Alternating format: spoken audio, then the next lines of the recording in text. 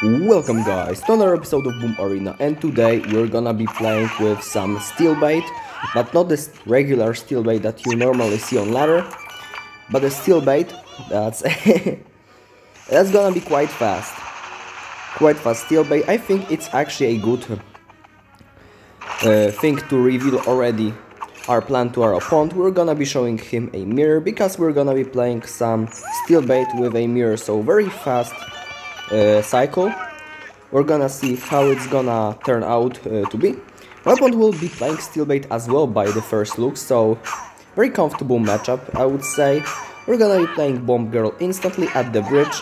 He's not gonna be in time to block it, so he's gonna have to waste some time to play a phone hut, and that's why we're gonna be able to play our phone cake once again. So all in all, I think a very good start right here.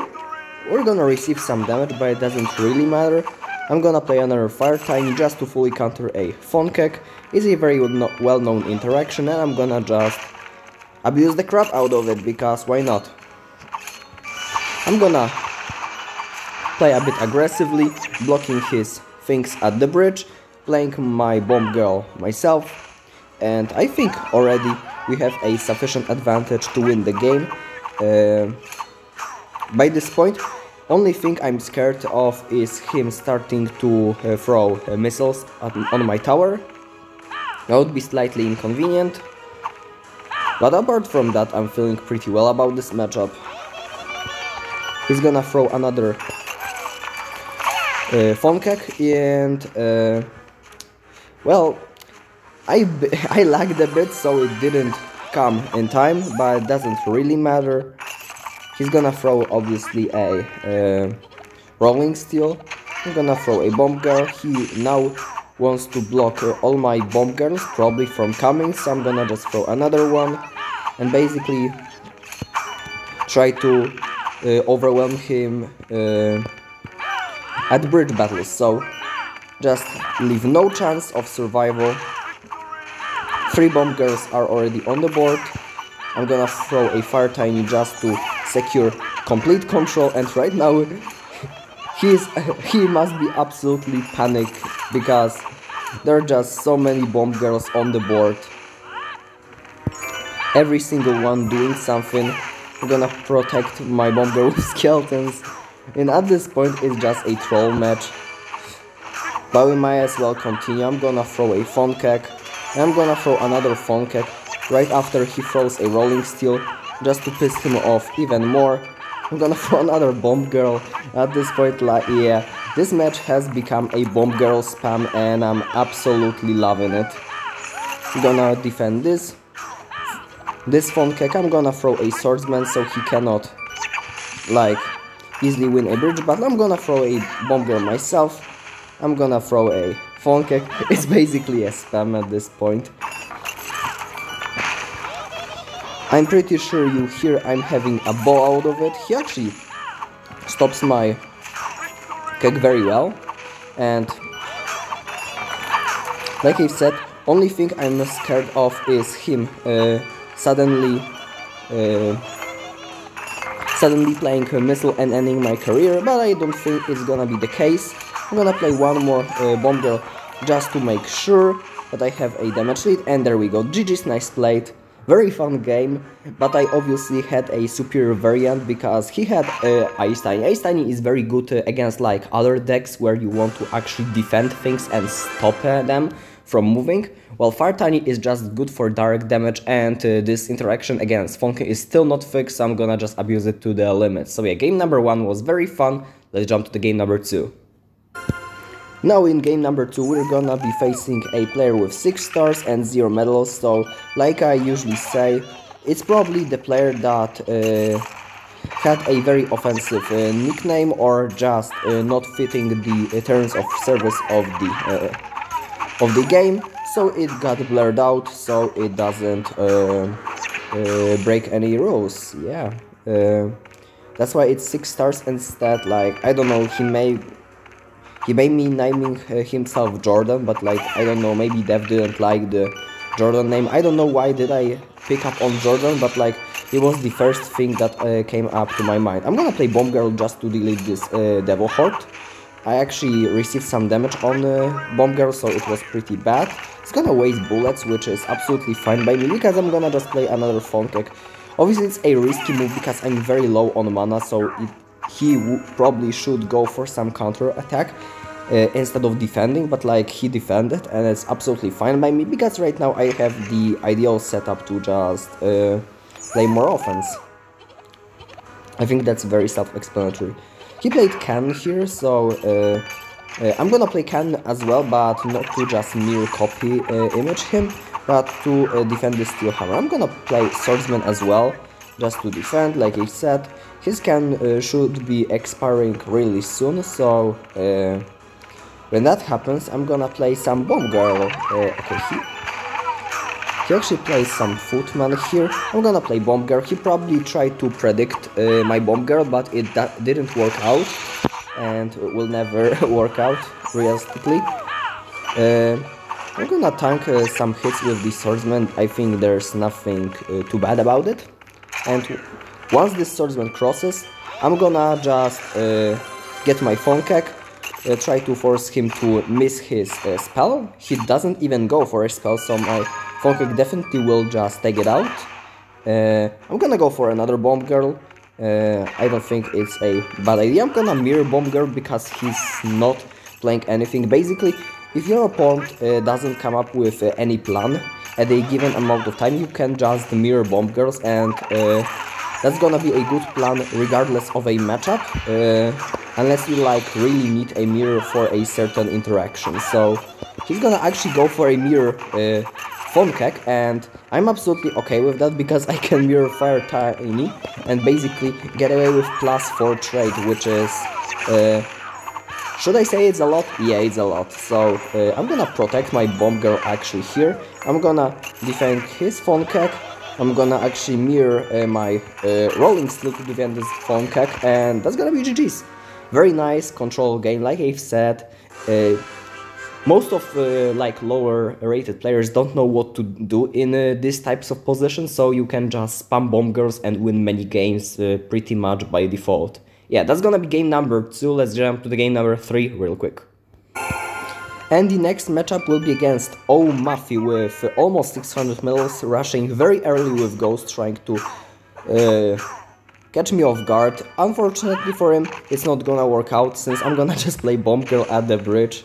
I think it's never a bad move unless you know your opponent's matchup.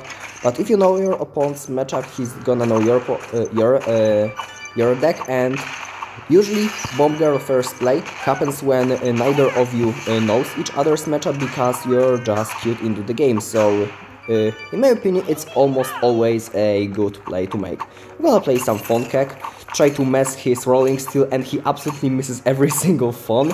Very good to see. I'm gonna actually play a Rolling Steel just to delete these archers. I could have played Bomb Girl to defend them, and usually that would be valid with my argument that you have to play troops instead of spells, but I wanted to just save the Bomb Girl for playing it at the bridge, as it's gonna be even more inconvenient for him to defend that. So now I'm gonna just go for a very quick surround. I'm gonna go for a Swordsman and a Phone Cake because, frankly, I don't think there's a better play in this position. This Swordsman will actually reach the tower and deal some damage, which will be very nice to see. And right now I have to play Rolling Steel, I think. I don't think I have a better play in this position. I'm gonna play some Bomb Girl. I'm gonna play Fire Tiny. I'm gonna actually get a shot, so right now I have to just pretty much defend and hold for my dear life, and if I succeed at that, we're gonna be very good to go. There we go. We are kinda low on mana, so he may try to all-in us very early, but I don't think that is the case. He obviously has to be up mana, because if he isn't up mana after this interaction, I don't know what he has to do to be up mana, and that's why we're gonna be playing Bomb Girl in the back, because yeah, right now he kinda calls the shots, so we have to kinda react. I'm gonna play Skeletons here. I'm gonna play some cards to distract his forces. I'm gonna play a cannon against this ghost as it was a necessity. I mean, I could have just sacked it, but I really like my ghost being controlled. I'm gonna play another bomb girl because honestly, why not? I'm gonna play some skeletons here. I think that's gonna be a cool play. I'm gonna play a swordsman onto this gunner. I'm gonna play cannon just to chip on this gunner and Viking. I'm gonna actually get some nice defenses, and right now my opponent sets up for another Viking. So basically right now we have to kinda defend one more time, and after that we're gonna, I think we'll be fine. So we're gonna play some defensive right here. I'm gonna actually mirror the swordsman because I don't see how he's gonna just break my setup. This Viking, yeah, shouldn't be able to connect. He actually blocks my bomb girl at the burst. I'm gonna give him a nice play for that. Yet Fons will find a way to get damage. So I'm gonna play rolling steel so my bomb girl actually hits. Okay, it's not gonna hit a ghost unfortunately, but it doesn't really matter. He's gonna play another Viking. I'm gonna play Fonkek once again in a tricky position, so there's a chance he's gonna miss a rolling steel, and there we go, he misses a rolling steel. I mean, this game is already wrapped up anyway, but some additional damage was very cool, and there we go, there's our third win. Like I've said, many people don't know what to do in these types of positions when you just start spamming bomb girls, and we were definitely successful with that sequence. Let's take the dub. Let's jump to the game number 4. And like you can see, boomapi cues into once again a game against us. Let's hope for some nice match. We're gonna throw a Fonkek right away. He instantly uses blitz. I mean, he's not toying with this damage anymore, so we're gonna just set up a bomb girl in the back. We're gonna play some fire tiny here. I think right now it's pretty much the... Okay, we have to play a swordsman mirror right here. I think I didn't even need a rolling steel, but my swordsman didn't kite it, so I kinda had to repair my mistake, and it was pretty costly, I have to say. I'm gonna play cannon here. I'm gonna play skeletons to distract the ghost, and how did it get all three of them? I have absolutely no idea, but that's life. I'm gonna play Fonkek in the front this time, so yeah, he doesn't block it with a Viking, and that's a very cool damage for me. Let's just set up another defense and be chill about it. So I'm gonna just set up a bomb girl. I think this video can be just summarized by me saying let's just play a bomb girl over and over again, and it's gonna be absolutely 100% true. I'm gonna play rolling steel here, play a swordsman last second to counter this gunner, and it's gonna be another very clean hold. So this time my opponent will be knowing what I'm doing actually, so yeah, this game will be a bit harder, if I may say myself as well.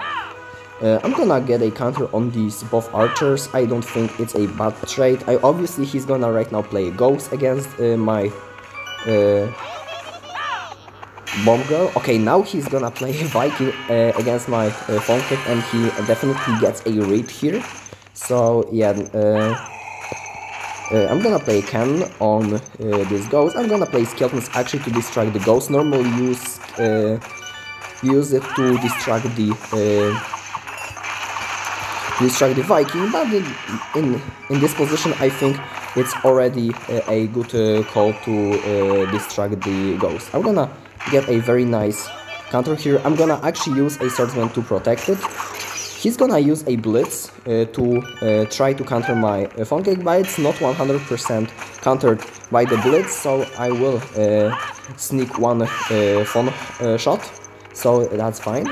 I'm gonna actually mirror my bomb girl, because like I said, when in doubt, mirror the bomb girl. I'm gonna play fire tiny just to make things annoying. He's gonna play blitz. I'm gonna play bomb girl at the bridge just to make him choose. And okay, he gets a very good rolling steel. That's kinda on me. I'm gonna play rolling steel myself as well, just to get some damage on the board. I'm gonna play Swordsman. Right now we kinda have to start pressuring because he played with this obscenely aggressive Viking in the back, which will mean that he will try to set up some push. I'm gonna play a Rolling Steel here. I'm gonna play... right now I think I'm in a bit of a pickle. Let's just protect our cannon. Play a Swordsman here to kite the Viking. Play Rolling Steel to clean everything up. Let's just play Fire Tiny and some tricky Funkek. He's gonna play a Viking and miss a Rolling Steel again, which is absolutely inconvenient for him. I'm gonna just play Can, call good game, nice play, and yeah, we've cyberbullied this guy twice today in this video, so very sad to see that, but yeah, it had to be done for the content. Let's jump to the game number 5. And the last game of today's video will be against John, so let's see what John will bring us to the table. So far he's bringing a Digger and a Phone Hut, which is a very standard combination. If I were to guess his rest cards, he's gonna be playing some kind of Digger control, so like Poison, maybe Gunner, maybe some swarms like... okay, there are Shield Skeletons. That's one of these swarms that he can play. Obviously, I expect Devils as well. Let's see what he actually brings to the table, because I'm curious myself. He's not playing anything, so yeah, Bone Blasters obviously are on the menu as well. I'm gonna try to block his Digger with the Swordsman. I fail miserably, but it doesn't really matter, because in this matchup pretty much important is amortizing damage. I'm gonna play a Bomb Girl to snipe his Phone Hut, and hopefully he doesn't have like... okay, he has the poison, so it's gonna be a rough pick for us, but we got some chip shots with Funkek. That's always good to see. I'm gonna get a Mirror Funkek on the tower, since he doesn't have a good response against that. And right now I think I'm gonna just preemptively play Can, because honestly, why not? I have a good feeling that he would love to go in with a Digger, and there we go. I'm gonna play a Rolling Steel just to save a Can for a bit longer. He plays a Poison, which means I think playing Bomb Girl at the bridge will be a solid rebounds for us, and I'm gonna play another Bomb Girl, because honestly, why not? Let's just get more guaranteed damage. Let's play some Fire Tiny action right here.